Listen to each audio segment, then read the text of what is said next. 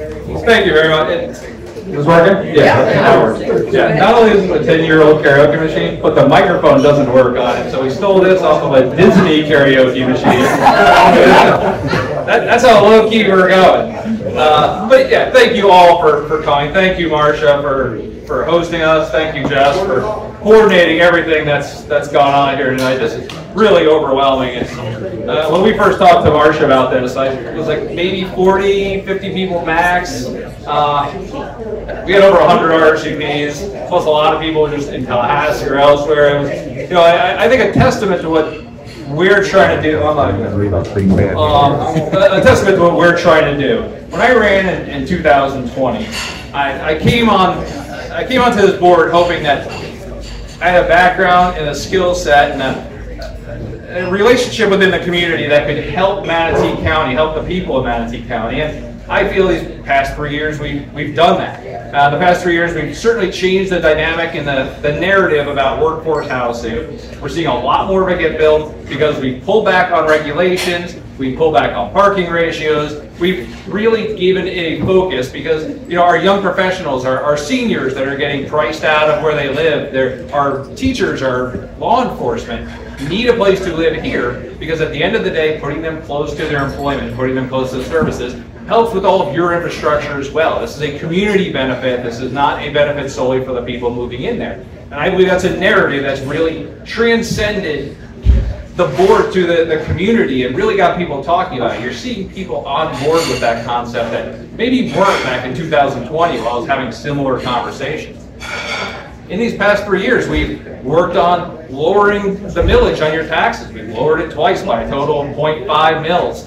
We've done that without cutting any services. I've worked hard with finance, first with Jan Brewer and then with Sheila to make sure we weren't cutting any services because I never want Manatee County to be the low-cost alternative to Sarasota. That's not my goal in life, is to create a bedroom community that's low-cost and low-service. That's a terrible place to live, and I'm not going to have that here in Manatee County. We've also worked on lowering overall cost and burden for people in Manatee County. We've made all of the buses free. We're on an 18-month pilot program. It's been hugely successful. We've had counties all over the state reaching out to discuss this program with us. It's had profound positive impacts for Manatee County as a whole, for the people who ride the buses, for the people who drive the buses. It's been a great project. Hopefully after the pilot ends, the end of April, we continue that permanently. And we're working on a number of other things. We're finally bringing Tunnel to Towers here. I thought that was going to be something that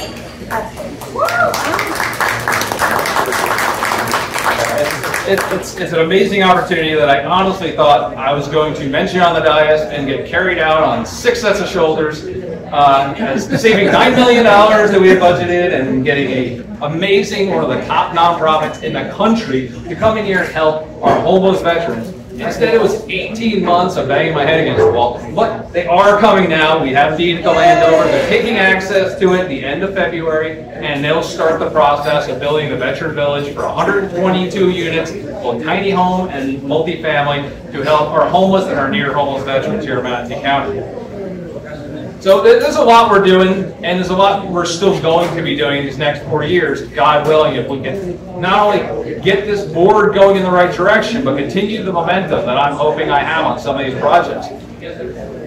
We're working on getting a trail system out east and ultimately getting it completely throughout the county. We've got appropriations, thanks to Representative Buchanan, for the north-south piece out east, as well as an east-west piece between Parish and Palmetto. That's going to help our infrastructure. It's going to help our outdoor activities. It's amazing opportunities, little things like that that are just going to significantly improve the quality of life for everyone in Manatee County. But, in spite of everything we're trying to do, the reality is I need 3 other votes on this board to do anything, and it's become painfully obvious these past 12 months that I don't have 3 other votes on this board to do almost anything. So, you look around and say, why is that? Everyone supposedly was conservative who came on the board. We all campaigned together. The reality is our election process is broken, and what you get presented in a campaign is not what you get governed as once they get on this dais. These campaigns have reverted to an attack on each other endlessly. It's a cash grab of who can raise the most money the fastest from the smallest group of people to just beat down your opponent. What you're asked to do every 2 years is vote for the least worst candidate. That's literally what this has come down to, is trying to make the other person worse than you. Not make yourself look better, not talk policy. It's performance-based campaigning. And it results in performance-based governing once you're up on the dais. We govern based on federal and state issues we have no control over, forgetting the fact that potholes are nonpartisan. And I think the reason this is resonating here in this campaign is, if you look around this room, there are far-right Republicans in this room right now. There are right-of-center Republicans in this room right now. There are NPAs in this room right now. There are Democrats in this room right now. There's a regional director for the Forward Party in this room right now. Because I answer all of your calls. I answer all of your emails. I will speak to all of you. I may not agree with all of you, and you certainly may not agree with me, but that's what local politics is. And we're failing to that on this board. So you have an opportunity this election cycle, because there's a lot of big issues, things you read about in the Observer, you read about in the Bradenton Times, that have really got people riled up. What they fail to mention, or what the board doesn't want you to know, is there's a good chance this comp plan rewrite will not be done by November 2024. There's a good chance this impact fee study isn't going to get done and voted on by November 2024. There's a chance, if the appeal takes long enough, the wetland buffers may not hit the comp plan by November 2024. Who's going to vote on that is not necessarily the current board. It's who's sitting in those seats after this next election. And that's where everyone in Manatee County needs to speak to. Thank you. There it is. Did you not hear me the whole time? I'm not starting over. Reread it. I heard you. You have to look at the transcript. But everyone needs to realize that who's on this board at the end of 2024 is going to make meaningful decisions for you and your kids and your kids' kids. You need to tell everybody you know to be an informed voter. Because if you're in this room, you're not the base for those campaigns. If you read the newspaper, you're not in the base for those campaigns. If you even sort of know what's going on in Manatee County, you're not in the base for those campaigns. They focus entirely on uninformed voters who show up to vote at the top line, in this case, the presidential race, and they're just going to click the button down. So you need to tell your neighbors, your coworkers, your friends, you need to inform them who the right candidates are, who's going to protect you, because what you're asked to do is pick the person who's 1% more conservative, because most of these are going to be closed Republican primaries. But what you get is somebody who's 20% less responsive, because most people are voting on who had the mailer with the most flags, and the most eagles, and the most guns, and like Trump the most, and that's who they vote for. What you end up with is not conservatism, you end up with incompetence. Because you got suckered into voting for people that you should have never voted for, because people don't pay attention.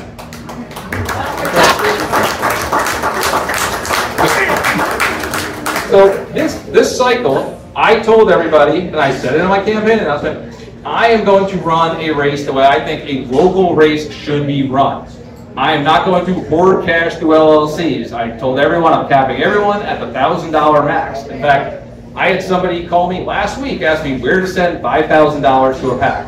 And I told them, I'm not using a PAC. And they said, well, where do I send $5,000 to you? And I said, send me $1,000, keep your other $4, I'll not take it. I got another person who sent me 2 $1,000 checks, I voided one of them. That's not how I'm running this campaign. I'm running this campaign by getting petitions. I'm running this campaign by going to the fair every day and talking to every person sitting, waiting around for wrestling multiple times a day, every weekend on a fair weekend. And so I did it. Fun fact, if you're looking for petitions at the fair, people show up at the shows 10 minutes early, and they're bored in the stands waiting for their show to start. You can hit them all up. That's how I got Jonathan's signature.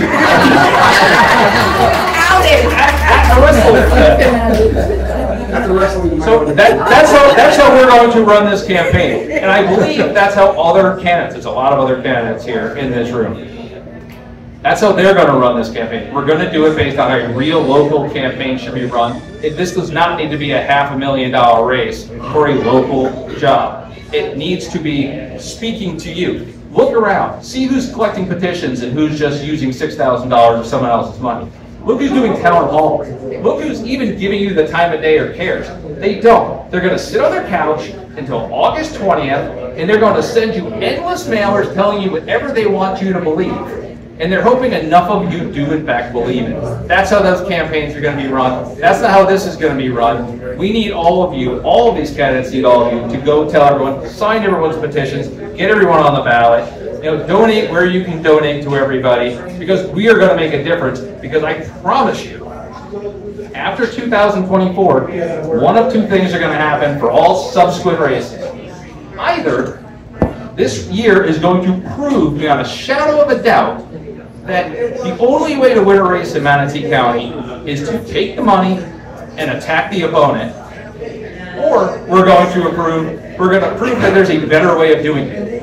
And if the first way wins, then all the 2026 people are going to run even further towards that money. Everything they do on the dais is going to be based solely on their re-election attempt. And no competent candidate is ever going to run for election here ever again, because they know it's worthless to even attempt it. All they're going to do is get attacked endlessly and lose unless they do what they're told.